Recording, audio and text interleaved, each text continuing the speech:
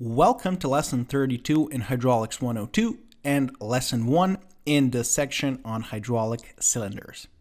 This is an intro lesson to get you started in learning about hydraulic cylinders, the most used hydraulic actuators. Now, what are hydraulic cylinders? Hydraulic cylinders are hydrostatic motors that output linear movement.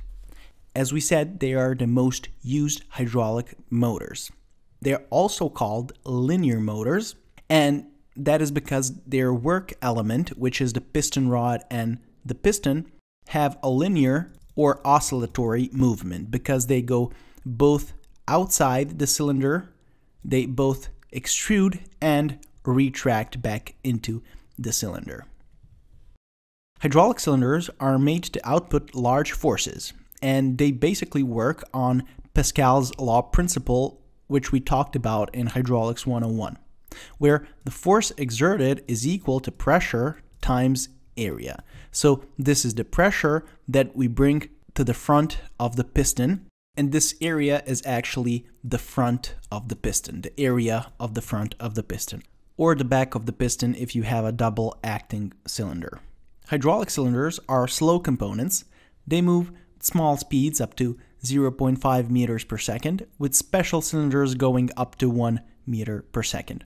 Hydraulic cylinders are slower than pneumatic ones. There are various types of cylinders, which we will take a look at in the next lesson, and there are various classes of pressures that the various cylinders are built from 160 bars to 450 bars, and even higher than that. On this picture on the right, we can see two large hydraulic cylinders that are sitting on a Euro pallet for reference. So these are some powerful hydraulic cylinders. Okay, so this is a cutaway picture of a double acting, which means that we can bring the pressurized fluid on the both sides of the piston, and double rod, which means it has the piston rod on both sides of the piston. So double acting, double rod hydraulic cylinder. On number one, we have the spherical or ring rod end, which is used to connect the hydraulic cylinder to the work elements or tools or the places we need to exert the force from our cylinder. We can see both the covers here, which can be unscrewed in order to maintain the seals of the piston or maybe to treat the inner walls of the hydraulic cylinder. On number three, we can see the cylinder casing. On number four, we can see the most important part of our hydraulic cylinder, the piston. And on number five, we can see the piston rod that we have on both sides, making this a double rod hydraulic cylinder.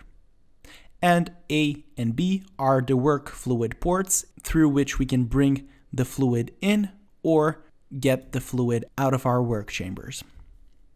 Now, it is very important that the hydraulic cylinders be mounted on their base and installed on the moving work elements in the right way.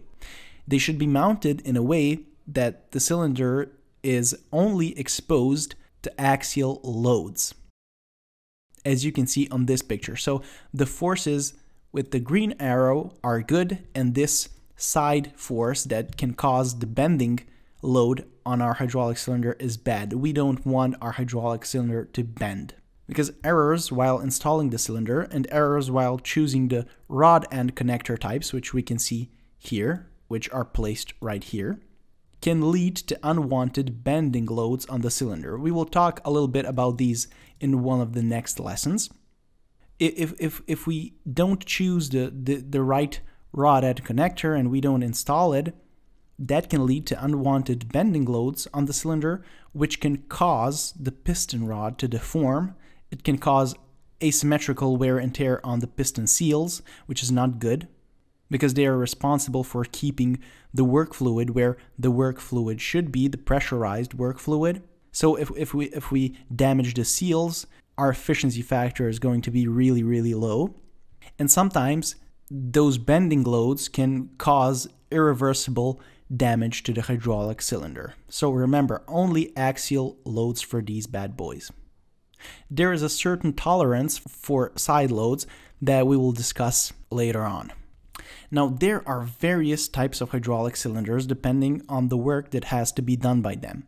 We have single acting hydraulic cylinders, which you can see in this symbol right here. And single acting meaning that we bring the pressurized fluid only on one side of the piston.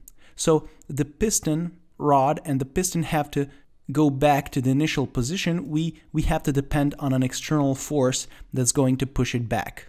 If we don't have an external force, we can install a single acting spring return hydraulic cylinder, which has a spring inside, which is loaded and which brings back the piston and the piston rod in its initial position.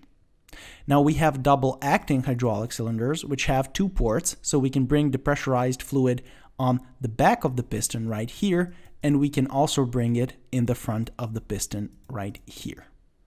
There are double acting double rod, which we saw in the fourth slide of this lesson, and there are many more which we will talk about in the next lesson. In the middle here, we can see rotary cylinder actuators, which use the principle of the hydraulic cylinder, but they take the linear mechanical movement and they convert it into rotary motion. We're going to talk about all of these in the next lesson in much more detail. Now, we call hydraulic cylinders the workhorses of our industry, just because there is so much work done by these chunky boys.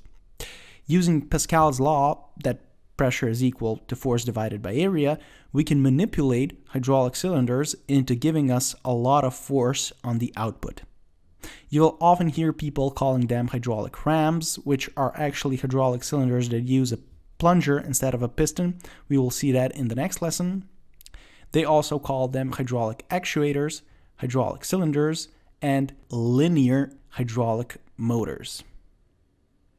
Now, this is a picture of a large marine hydraulic cylinder. You can see these two engineers for reference. So the diameter of the piston inside this big hydraulic cylinder is probably close to 1 meter. So imagine that.